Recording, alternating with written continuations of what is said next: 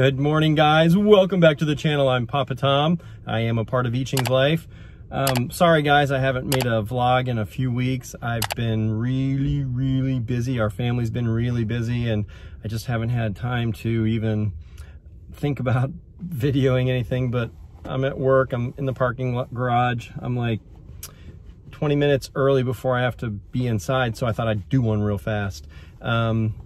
Yeah, William had a cough today. William and Wesley both had a little cough. So we decided to, anytime the kids are even look like they have any kind of sickness whatsoever, we just don't send them to school, which is what most parents should, all parents should be doing with their kids. If they're coughing, runny nose, don't send them to school, because you never know if it's COVID or not, and you don't want to spread that amongst the other kids. So we decided, out of an abundance of caution, to keep William home today. Anyway, guys, on this channel, this is the dad channel, which is the dad's perspective of our life, Iching's life.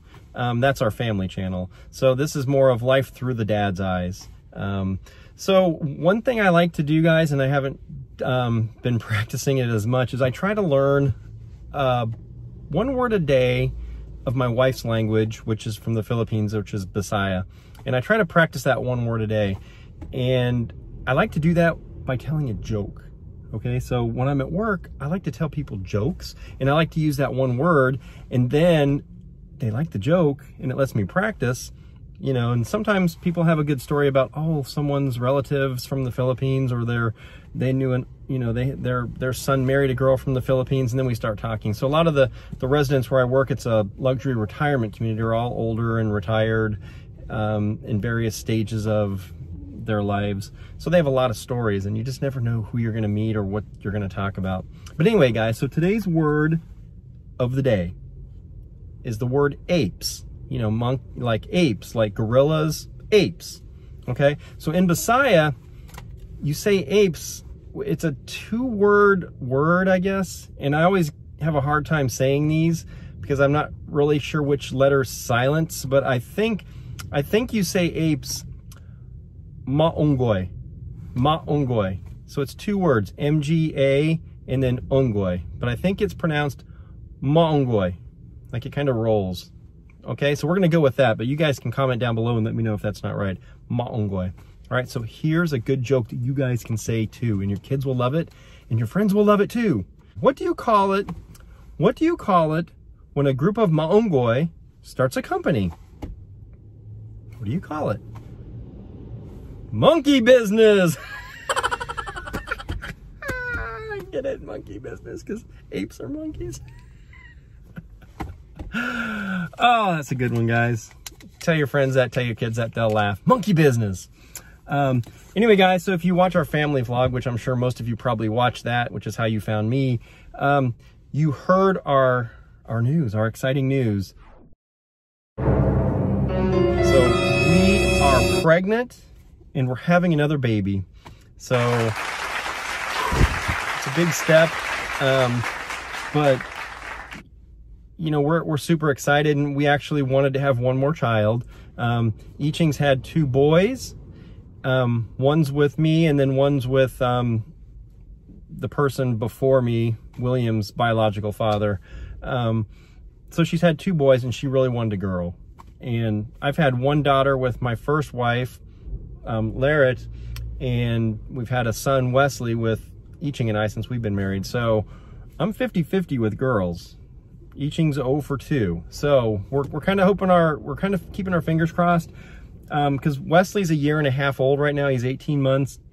So the expected due date is around May, which would put Wesley at 2 years old, and that's like the ideal time to have. We want our kids to grow up together in school, and so 2-year difference is better than a 3-year difference. So yeah, so we weren't necessarily trying to have a baby, but it seems to come easy for us if we wanted to. We're both very fertile people.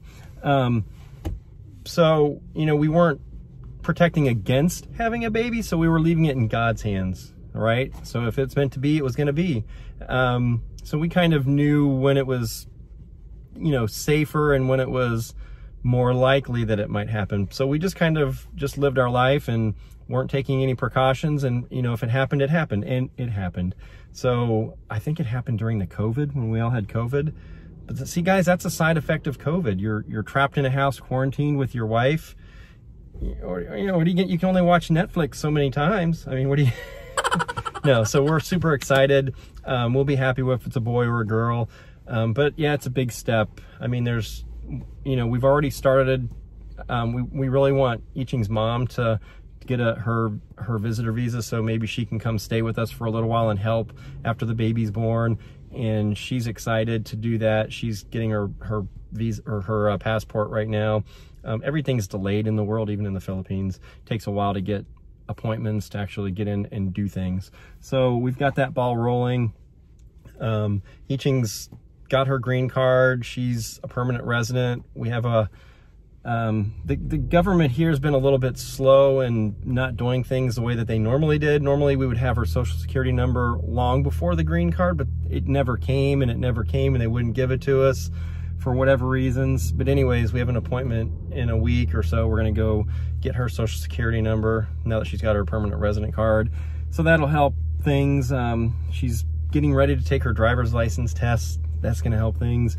So once she does, we have to get a second vehicle. In fact, this car is not big enough for 2 extra people. So once we add another car seat or baby, it's not going to be big enough. It's only 2 rows. So, and especially if Iching's mom comes, and that's an adult and a baby that we'd have to add in. So we're going to be looking to buy another car. So this one will be Iching's car because it's a little smaller, and then we'll get one more that's got a 3rd row so that it'll be big enough to hold everyone. But you know, the COVID's caused, you know, weird shortages in America, and one of those is cars, and a big one is 3-row vehicles. So there's a shortage of those out there. So who knows, man, I'm tired of this. But anyway, that's our life, guys. So a baby's coming. We're trying to get psychologically prepared and ready for it. We're both happy as can be. You know, there were some mean people that said some mean things on Iching's video where she was doing the test and she was crying, you know, and they were like, you should have known better. It's your fault. Guys, she wasn't crying because she was mad or unhappy or surprised or shocked. You know, it's an emotional, it's emotional. You know, you're not expecting the baby, and it just, wow, you took the test and oh my gosh, you're pregnant. You know, it's emotion. It's, you know, it's tears of joy, guys. So anyways, for all those people that are mean, you know, I can't really do anything about you saying mean things, but you know, try to be a little nicer in life. You know, you don't have to be so mean. You don't have to say rude things to people, unless that makes you feel good, in which case, whatever, I'll pray for you. Yeah. I don't wish anything bad against you, but anyway, guys, so that's that. I've got a few more videos I want to get up in the next week or so. I'm going to do an update video on William and where we're at with adoption. Are we adopting? Are we not adopting? Has his father been in touch with us? Has he not been in touch with us? Has he paid any child support? What are our plans? So I'm going to talk about that. And then I'm going to talk about every time, this is my 3rd child. So when the children come, you know, the hospitals and the doctors always want to ask, does your family have a history of illnesses or diabetes or cancer or things like that? And I always have to say, I was adopted. I don't know. Yeah, that's true, guys. I was adopted. I was adopted at birth. So I think I'm going to do a vlog on what I know about my birth parents. The parents that adopted me, they've both passed away. So I don't have my parents that raised me alive anymore. But who knows? Maybe out there somewhere is my birth mother or my birth father. I don't know their names. I've tried to find something to tell me about them. I don't have any information, but I do have some information about them back then. So maybe I'll share that, and somebody can share this video, and then somebody that might know some people that the story sounds familiar might say, hey, didn't you have a son, a good-looking son, back in Michigan where I was born? And they'll say, oh my gosh, that could be our son. So, you know, there's a very, very, very, very, very, very slim chance.